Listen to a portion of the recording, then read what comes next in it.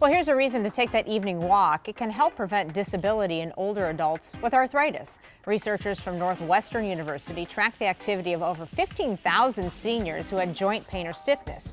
Those who did 1 hour of moderate exercise to vigorous exercise a week, like walking, were more likely to maintain their mobility. Now, that's actually only about 10 minutes a day. Not too bad.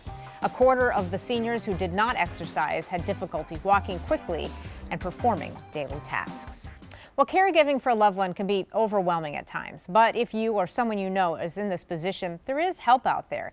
Keeping the Spirit Alive is a free conference for people caring with someone with dementia. It takes place this Sunday at Bethel Synagogue in St. Louis Park. And joining me now is Annette Sandler, the Director of Aging Services with the Jewish Family and Children's Service of Minneapolis. Thanks so much for being here today. Thank you for inviting me. This is such a huge issue. It affects so very many people. And this is a service that you're providing, a conference that you're providing, and it's free.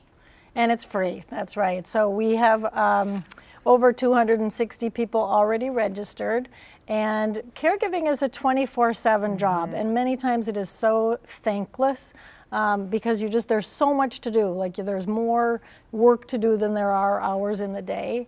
But I think what's really important for a person who has Alzheimer's or another kind of dementia is for the caregiver to get as much information as possible about the disease, because it is a progressive disease. So if you can learn about what the trajectory of the disease is going to look like, that's going to help make the caregiving process a little bit easier.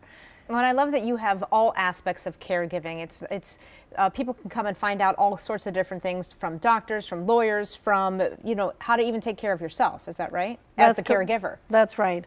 Self-care for the caregiver is really important because people have to take care of themselves in order for them to take care of somebody else. So if you get on an airplane, they always say put on your own oxygen mask first. Well, there's a good reason for that, because if you're not well rested and cared for yourself, it's going to be really hard to continue to care for somebody with this constant sort of in-your-face disease, as it can be with some people. So we have lawyers that will be there to help you talk about planning for your future. We have physicians that will be there that will talk about end-of-life care, how to make decisions when those decisions can be really tough. Yeah. When's the right time to move? When should someone stay in their own home? And I think that just having those resources available is something that helps caregivers to be able to manage through this disease. Right. It's tough when you have to make those very tough decisions on your own. So if you can have some sort of resource, if you can have someone to talk it over with, I think that's absolutely helpful. I think it's really very helpful.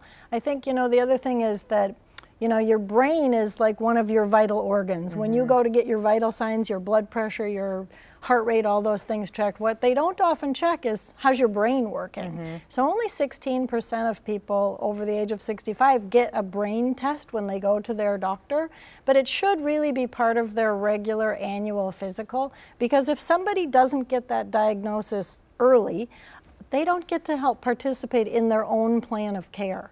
Then everything is just going to be done for them and to them. And that's really not what we want. That's not the dignity that people deserve as they're aging. Right. Well, thank you for putting this on. It is a very important topic. It is, again, free. You can sign up online, or you can walk in on Sunday. Details on the conference for caregivers can be found on our website at care11.com.